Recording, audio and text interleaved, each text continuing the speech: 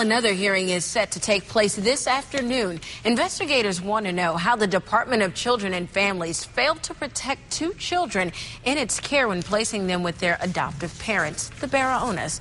News Channel 5's Katie Legrone is back in Miami today, where leaders from the state's top child welfare agency are expected to answer some tough questions about the Barahona case. Katie?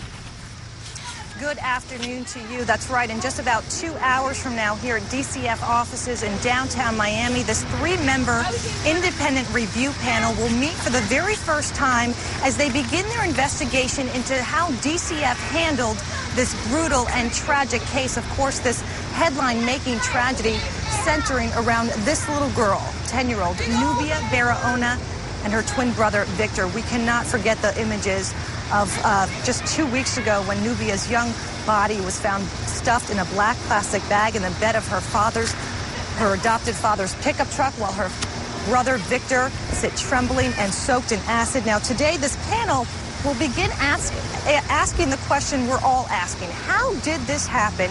And did DCF, the agency responsible for protecting these kids, miss the signs that could have saved them from violence? We are also expecting today to get an overview of how the foster care and the adoption process works. We're also expecting to learn more about the Barahona couple at the center of this investigation. Carmen and Jorge Barahona were now accused of abusing the twins for years, and the panel will also learn more about DCF investigators and what their responsibilities are, and to see if the investigator at the head of this case, Andrea Fleary, dropped the ball just days before the twins would eventually be found in that pickup truck. Now, making up this panel, a trifecta, if you will, of heavyweights in the child welfare world. We've got a director of a child advocacy group and former Miami Herald publisher. There's also a former U.S. attorney, and finally a former FDLE worker who has worked similar cases in the past. Now, the man at the head of this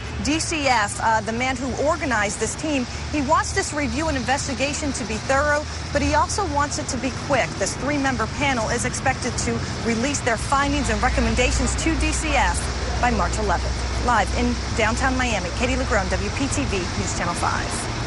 Thank you, Katie, and we will be staying on this case throughout the afternoon. Katie will be in the hearing room when the questioning begins at 2 this afternoon. We'll have the answers tonight in a live report starting at 5.